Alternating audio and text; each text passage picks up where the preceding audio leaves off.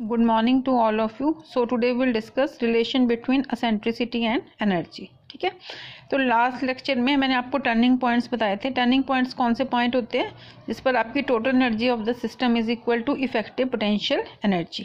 तो मैंने आपको बताया था you dash is your effective potential energy. तो E is equal to you dash, और यू डैश की वैल्यू कितनी होती है आपको, ये कल हमने कैलकुलेट की थी, -k/r plus L square upon 2 mu R square. ठीक है, अब इसको आप ई को राइट हैंड साइड लिख लो तो ये इक्वेशन बन जाएगी L square upon 2 mu R square minus के upon are minus E that is equal to 0. ठीक है, अब हमने आर को ले लिया 1 अपॉन यू, तो ये वाली इक्वेशन क्या बन जाएगी आपकी, L square upon 2 mu into you square minus के you minus E that is equal to 0. ठीक है, तो ये इक्वेशन आपकी क्वाड्रेटिक इक्वेशन बन गई यू में. तो इसका सॉल्यूशन निकाल लो. सॉल्यूशन आपको फॉर्मूला पता है, यू की वैल्यू कितनी होगी, minus B plus minus under root of B square minus 4ac upon 2a. ठीक है, तो आपने ये फॉर्मूला लगा दिया, तो यहाँ से आपका यू कितना आ गया, k plus minus under root of के square plus 4e square upon 2 mu under the root upon L square upon mu. ठीक है, अब इस वाली टर्म को हम न्यूमिनेटर में लिख लेते हैं, ये रिवर्स हो जाएगा, तो यहाँ पर बन जाएगा म्यू के upon L square plus minus, अब ये अंडर रूट में है तो इसका स्क्वायर करके लिखना पड़ेगा, तो ये हो जाएगा म्यू स्क्वायर के square upon L raise to power 4 plus, अब यहाँ पर already 2e square upon 2 mu है और मल्टीप्लाई किससे हो जाएगा, mu square upon L raise to power 4. ठीक है, तो एल स्क्वायर कैंसिल हो जाएगा, आपका एक म्यू कैंसिल हो जाएगा, तो ये टर्म आ जाएगी 2 mu E upon L square under the root. ठीक है, अब r की वैल्यू आपने 1 अपॉन यू ली थी, तो u क्या हो जाएगा 1 अपॉन r. ठीक है, तो r मिनिमम कब होगा आपका, जब ये साइन आप प्लस लेंगे, म्यू के upon L square plus mu square के square upon L raise to power 4 plus 2 mu E upon L square half, और जब यहाँ पर माइनस लेंगे तो वो 1 अपॉन r मिनिमम हो जाएगा आपका. ठीक है, अब आपको कल बताया था कि इक्वेशन ऑफ कॉनिक सेक्शन क्या होती है, 1 upon are is equal to mu के अपॉन एल स्क्वायर प्लस ए कॉस थीटा. ठीक है, इसको डिफ्रेंशिएट कर दो विद रिस्पेक्ट टू टी, तो लेफ्ट हैंड साइड कितना आ जाएगा, -1 upon are square into R dot, right hand side इस टर्म का 0 हो जाएगा, यहाँ से आ जाएगा माइनस ए sine theta into theta dot. ठीक है, अब आपको यहाँ से आर डॉट की वैल्यू निकाल लो आप, आर डॉट कितना हो जाएगा, are square A theta dot sine theta. कल आपको बताया था कि टर्निंग पॉइंट्स पर आपकी एरियल वेलोसिटी कितनी होती है, 0, तो ये लेफ्ट हैंड टर्निंग पॉइंट्स पर आर डॉट 0 हो जाएगा, तो राइट हैंड साइड वाली टर्म आ जाएगी are square A theta dot sine theta is equal to 0. तो यहाँ से आ जाएगा sine theta is equal to 0, और साइन थीटा 0 कब होता है, जब थीटा होते हैं N pi, where N varies from 0 1 2 3 and so on. ठीक है, अब हम अगर एन को 0 लेते हैं तो थीटा कितना आएगा आपका, 0 आएगा. ठीक है, तो उसी केस में आपका यहाँ से 1 अपॉन आर मिनिमम कितना आ जाएगा, कॉस 0 1 होता है, तो म्यू के अपॉन एल स्क्वायर प्लस ए, ये वाली वैल्यू आ जाएगी. अब जब एन 1 लेंगे तो थीटा कितना आएगा, पाई आएगा, तो 1 अपॉन आर मैक्सिमम कितना आ जाएगा, यहाँ से कॉस पाई कितना होता है -1, तो वैल्यू आ जाएगी म्यू के अपॉन एल स्क्वायर माइनस ए. ठीक है, तो आपने मिनिमम और मैक्सिमम वैल्यू निकाल ली. अब अगर आप इन इक्वेशंस को और इन इक्वेशंस को कंपेयर करते हैं, ठीक है ना, ये आर मिनिमम की वैल्यू है, ये आर मिनिमम की वैल्यू है, ये आर मैक्सिमम की है, ये भी आर मैक्सिमम की है, तो ए की वैल्यू कितनी आ गई यहाँ से, म्यू स्क्वायर के square upon L raise to power 4 plus 2 mu E upon L square under the root. ठीक है, तो आपने यही वैल्यू लिख ली यहाँ से, म्यू स्क्वायर के square upon L raise to power 4 plus 2 mu E upon L square under the root. ठीक है, अब इसमें आपका म्यू के अपॉन एल स्क्वायर आपने कॉमन ले लिया, तो यहाँ से आपका 1 आ गया, प्लस अब अगर आपने ये टर्म कॉमन लिया तो इससे आप इसको डिवाइड भी करेंगे, जब डिवाइड करेंगे तो ऊपर एल रेज टू पावर 4 आ जाएगा, नीचे म्यू स्क्वायर के स्क्वायर आ जाएगा, तो उसको सॉल्व करके आ जाएगा 2e स्क्वायर अपॉन म्यू के स्क्वायर अंडर द रूट. ठीक है, और एप्सिलॉन की वैल्यू कितनी होती है, एल स्क्वायर ए अपॉन म्यू के. ठीक है, ठीक है, तो और यहाँ से आपकी कितनी आ गई वैल्यू एप्सिलॉन की, 1 प्लस इसको कंपेयर कर लिया ना आपने, एल स्क्वायर, यहाँ से आपकी एप्सिलॉन की वैल्यू एल स्क्वायर ए अपॉन म्यू के, ठीक है, और इस वाली इक्वेशन से आपकी वैल्यू आ गई 1 + 2e L square upon mu के स्क्वायर अंडर द रूट, ठीक है। अब आपको मैंने बताया था कि आपकी अगर एप्सिलॉन आपका ग्रेटर देन 1 होता है तो कॉनिक क्या होता है, हाइपरबोला। अब अगर एप्सिलॉन आपका ग्रेटर देन 1 है तो एनर्जी क्या है, ग्रेटर देन 0। अब अगर it is equal to 1 then conic is hyperbola, ठीक है। तो उस केस में आपकी ई की वैल्यू कितनी होगी, अगर एप्सिलॉन आपका 1 होगा तो ई इज़ इक्वल टू 0।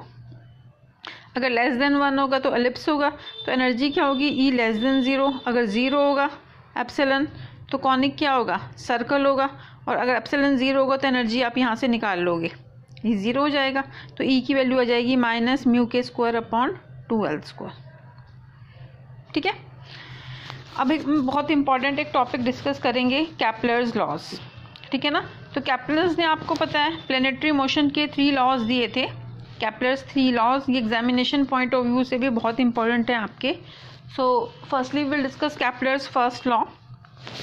आपका कैपलर्स फर्स्ट लॉ क्या है, each planet moves around the sun in elliptical orbit with sun eight one of the foci, ठीक है ना, कि मान लो ये सन है आपका, तो हर एक प्लेनेट क्या है, it moves in elliptical orbit with sun and sun will be eight one of the foci, ठीक है। अब आपने डिस्कस ही किया है कि हमने क्या डिस्कस किया है कि बाउंडेड मोशन के लिए टोटल एनर्जी क्या होनी चाहिए आपकी, अभी आपने डिस्कस किया ना, ठीक है। बाउंडेड मोशन के लिए आपकी total energy of the system will be much less than 0। यहाँ पर भी आपने देख लिया, जब एलिप्स होता है तो एनर्जी क्या होती है आपकी, लेस देन 0 होती है, ठीक है ना। जब सर्कल होता है it is equal to 0। So you can say for bounded motion total energy should be less than और equal to 0। So that means energy of the bounded motion is negative, ठीक है ना। एंड जो particle जो move कर रहा है आपका इन elliptical orbit, so the motion around the sun is bounded, ठीक है ना। तो इसका मतलब क्या हुआ कि हर एक प्लेनेट को सन के अराउंड किस में मूव करना चाहिए, एलिप्टिकल ऑर्बिट में, ठीक है। अब आपको जर्नल इक्वेशन पता है कॉनिक सेक्शन की, 1/r is L into 1 + epsilon cos theta. यहाँ से r की वैल्यू कितनी आ जाएगी, 1/L into 1 + epsilon cos theta. अब अगर थीटा को 0 लेते हैं तो r मिनिमम कितना आ जाएगा, 1/cos 0 1 हो जाएगा, 1/L इंटू 1 + एप्सिलॉन। जब पाई लेंगे तो कितना होगा, ये -1 हो जाएगा, तो r maximum is 1/L into 1 - epsilon, ठीक है। अब आपको पता है लेंथ ऑफ आपकी जो सेमी मेजर एक्सिस की कितनी होती है, formula r minimum + r maximum upon 2, इनकी वैल्यू सब्स्टिट्यूट कर दो। r मिनिमम की है 1/L into 1 + epsilon plus 1/L into 1 - epsilon upon 2, ठीक है। एलसीएम ले लिया आपने, जब इसको सॉल्व करेंगे तो ये आ जाएगा 1/L इंटू 1 - एप्सिलॉन स्क्वायर। अब आपको पता है स्मॉल l की वैल्यू कितनी होती है, म्यू के अपॉन एल स्क्वायर, और एसेंट्रिसिटी की होती है 1 + 2e L square upon mu के स्क्वायर अंडर द रूट। ये दोनों वैल्यूज इसमें सब्स्टिट्यूट करें, 1/L है तो रिवर्स हो जाएगा एल स्क्वायर अपॉन म्यू के इंटू 1/1 माइनस, इसका स्क्वायर करेंगे तो ये अंडर रूट हट जाएगा, 1 - 1 - 2e L square upon mu के स्क्वायर, 1 1 कैंसिल हो गया आपका, ठीक है। यहाँ से आपका म्यू के भी कैंसिल हो जाएगा एक, यहाँ से एल स्क्वायर कैंसिल हो जाएगा, तो आपका रिमेनिंग क्या बचेगा, a is equal to -k upon 2a, sorry 2e, ठीक है। तो यहाँ से e कितना आ जाएगा, e will be equal to -k upon 2a। तो यहाँ से क्या प्रूव हो गया आपका, that total energy of planet is negative. Negative कब होती है, जब मोशन क्या होता है आपका, बाउंडेड होता है। तो that means the planet is moving around the sun in elliptical orbit, ठीक है ना। और आपकी जब टोटल एनर्जी किस पर डिपेंड कर रही है, that is depending upon the length of semi major axis, ठीक है। ये फर्स्ट लॉ क्लियर हो गया। आपने यहाँ से प्रूव कर दिया कि एनर्जी लेस देन 0 है, नेगेटिव है। तो मोशन क्या है, हमने प्रूव किया कि अगर एनर्जी लेस देन 0 होती है बाउंडेड होता है, और प्लेनेट अगर एनर्जी लेस देन 0 होती है तो कौन से मोशन होता है, एलिप्टिकल मोशन। ऑर्बिट की शेप क्या होगी, elliptical. Now the second is the line joining the sun and the planet sweeps out equal areas in equal interval of time, ठीक है ना। सपोज ये सन है आपका, ये प्लेनेट है, तो ये जो लाइन है आपकी, it will sweeps out equal areas in equal interval of time, और in other words you can say that areal velocity of planet around the sun that will be constant. ठीक है, अब हमने एज्यूम कर लिया late are is the position vector, it rotates through angle D theta in time D T.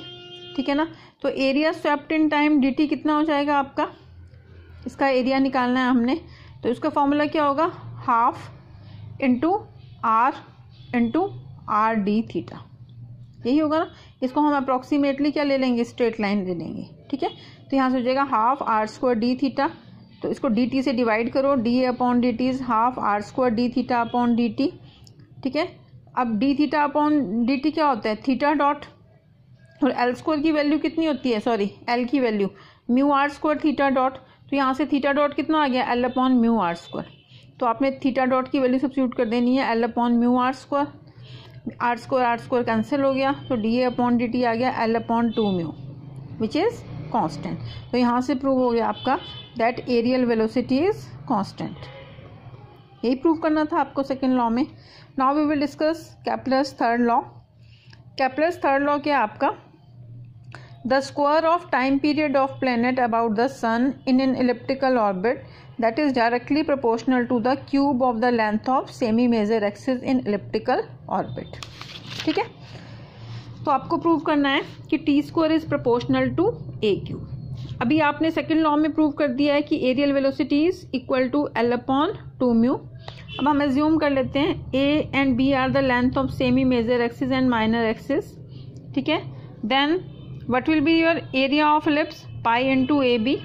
ठीक है, अब अगर एरिया आपका सॉरी वेलोसिटी क्या होती है आपके, डिस्टेंस अपॉन टाइम, इस केस में एरिया लेंगे हम, एरिया अपॉन टाइम, तो टाइम कितना हो जाएगा, एरिया अपॉन वेलोसिटी, एरिया कितना है pi into A B, velocity कितनी है, यहाँ से आपकी areal velocity L upon 2 mu. ठीक है, अब ए और बी में क्या रिलेशन होता है एलिप्स के केस में, B is equal to A under root of 1 minus epsilon square, ये सिर्फ जो स्क्वायर होगा ये एप्सिलॉन का होगा, होल स्क्वायर नहीं होगा आपका।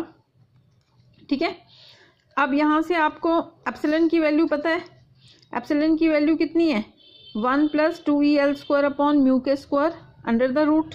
ठीक है, ये वाली वैल्यू एप्सिलॉन की यहाँ सब्स्टिट्यूट करें तो कितना आ जाएगा, B is equal to A 1 minus इसका स्क्वायर हो जाएगा तो अंडर रूट हट जाएगा, 1 minus 2EL square upon mu के स्क्वायर, 1 आपका कैंसिल हो गया, तो यहाँ से b is equal to A under root of minus 2EL square upon mu के स्क्वायर। ठीक है, फर्स्ट क्लास से आपने प्रूव किया e is equal to minus के अपॉन 2a, तो e की वैल्यू सब्स्टिट्यूट कर दो माइनस के upon 2a, minus minus plus हो जाएगा, एक के भी कैंसिल हो जाएगा आपका। ठीक है, तो यहाँ से आपका कितना आ जाएगा, b is equal to A under root of L square upon mu के ए। ठीक है, अब ए को आप बाहर लिख लें तो अंडर रूट से बाहर निकालोगे तो a raise to power half आ गया under root of L square upon mu के। ठीक है, अब ये वाली b की वैल्यू भी आपने यहाँ सब्स्टिट्यूट कर देनी है, तो आपका कितना आ जाएगा, t is equal to pi A, b की वैल्यू लिखो a raise to power half under root of L square upon mu के अपॉन एल अपॉन 2 म्यू। ठीक है, अब इस टर्म का स्क्वायर ले लें आप तो टी स्क्वायर कितना आ जाएगा आपका 4 पाई स्क्वायर म्यू के।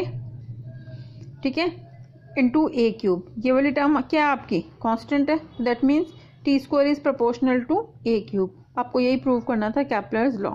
ठीक है, तो आपका इसमें जो मेन टॉपिक्स हैं हो गए हैं। अब नेक्स्ट टॉपिक क्या है आपका, जीपीएस, ग्लोबल पोजीशनिंग सिस्टम।